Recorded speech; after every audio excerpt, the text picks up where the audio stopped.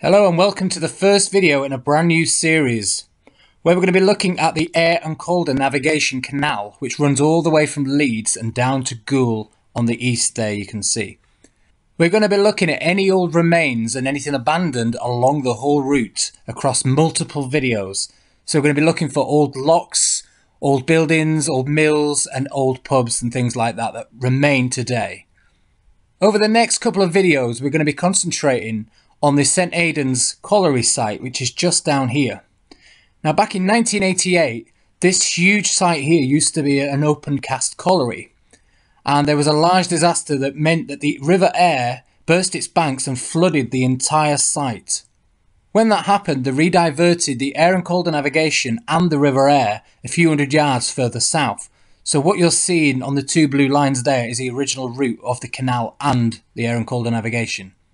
So we're going to be looking at this whole section across 3 different videos which are coming up very soon on this channel.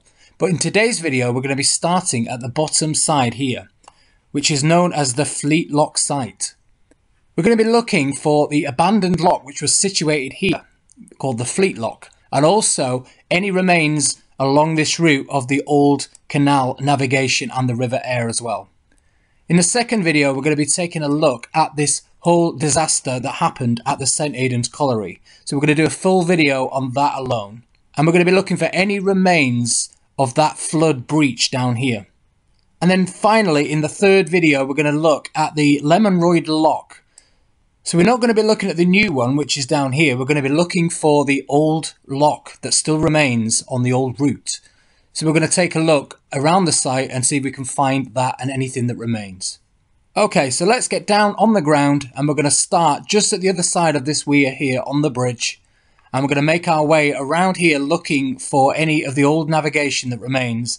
And then we're going to venture over here to look at the old lock. Hello and welcome to another video. So today we're down here at the Aire Calder Navigation, which is just outside Woodlesford in Leeds. And I'm currently on the site of the Lemonroyd Marina. And I've just, at the other side of it now, I've just crossed the bridge over the weir, which is now, I'm on the site of the River Aire. And just behind me you can see the River Aire flowing down the weir and off towards Castleford this way.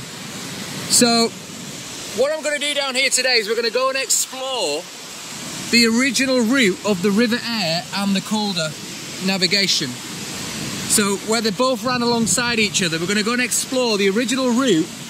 So this is the River Aire weir.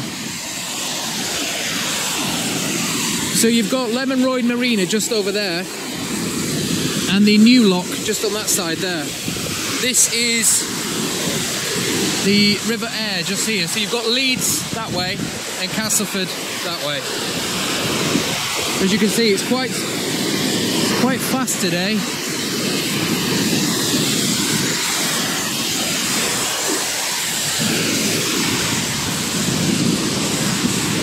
So like I say, I stood here on the weir now, and all this is brand new. So like I said, it was rerouted from just back there, which I'm going to take a look at later in this video. It left the original route of the canal and the river, and it headed further south and towards where we're going to go now. But this is brand new. This is where they rerouted it. This is even the river here. So this weir was built in the 90s, and you can tell by the banking down there, it's all concrete. So this is part of the new section of the River Aire, just down here.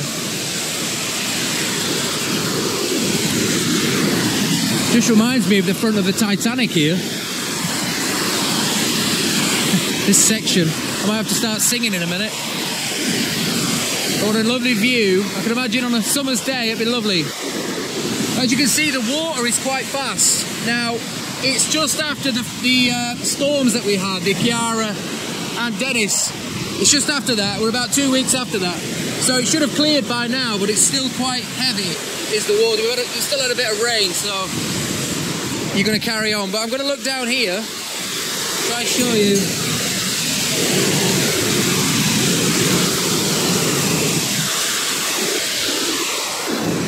Some kind of a flood culvert or something down there.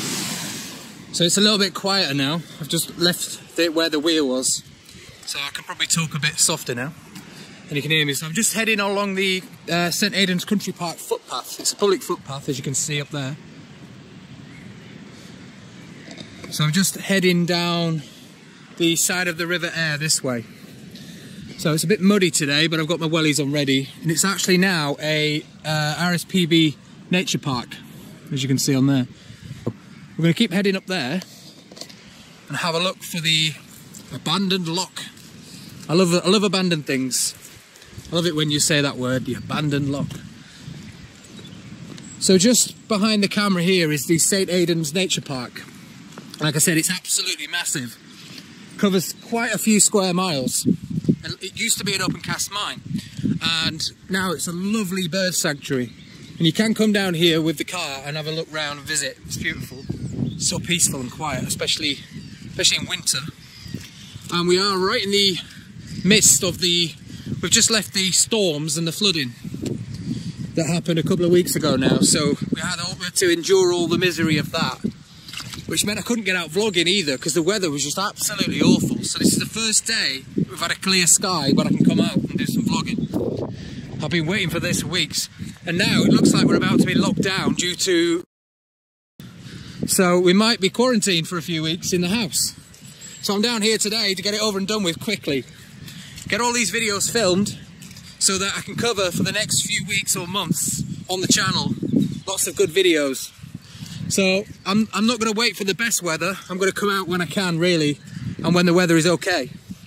So you might see quite a few videos coming up on the channel in the next few weeks that are going to be this kind of weather, where it's a bit gloomy but alright, you know, not sunny but fine, not raining anyway. But hopefully I can get some decent videos and some footage before we end up getting locked down for a few weeks. Because the worst thing to do when you get locked down is, you know, to be bored. So I'm going to have lots of video editing to do with these, so if I can get all the footage in the next couple of days before we get locked down. I mean, we don't know when that is, we don't even know if we are gonna, but at least I've got something to do to keep us occupied. So hopefully you'll have something to watch as well, whilst you're sat in, probably bored, but have something to watch. So you can see where we are now.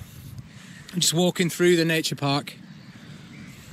It's just a nice public footpath, like I say. We're heading in this direction here. Now I believe, where you can see the yellow grass here, this was the original canal, the original navigation here. Somewhere here anyway, it could actually be where I'm walking now. I'm going to have a closer look at the maps, but I'm right around where it would have been. So what we're going to do is just have a look around here and see if there's anything remotely interesting. Just going to keep walking around and have a look.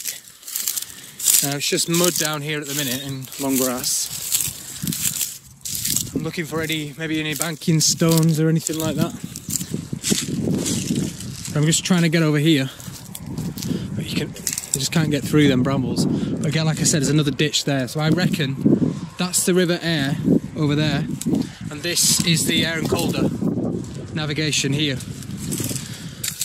So this canal would have been built, you know, in the Victorian era, maybe just before that. So it's quite an old section here, and we've got a lovely brand new section just over there now. So I'm going to keep heading this way, and I'll let you know when I find something. So right where we are now, on the Aire Calder, like I said, they've obviously just dumped a load of spoil in here when they were building the new one. But where I'm stood, just on the edge of it here, so that would have been the navigation there. There's a brick wall just under here, or a stone wall. You see that? Runs in a straight line that way. So I think I'm on the edge of the navigation here. Just going to try to see if I can see anything. No, I can't really see. It's covered in brambles, but there's a brick wall underneath here. So I'm reckoning this is the edge of the navigation here. So I'm just walking along the side of the River Aire now, and what they've done when they remodelled the Aire Calder, as I've just shown you in the little clip, they narrowed it down from a navigation and a river. Now obviously they built the navigation because the river used to meander everywhere, and it also had lots of weirs in it as well. So when they closed the old section of river down because it flooded, and the old canal, when they moved it over this side, they just built a new river basically. So they built a wide river which is a navigation as well. So the river now carries boats and all the canal vehicles. So it's now the navigation and the river in one, which it does a lot of times anyway, but that's what they did to save money rather than build two separate channels. And they did that obviously when they reconstructed it in the 90s. And only the section where the Lemonroyd Marina and the new lock is where it branches off. So it then leaves the river and goes into its own navigation at the side of it. That's where, like I said, just for the Lemonroyd lock and marina. And then it meets the old navigation further down. So that's all they've done really.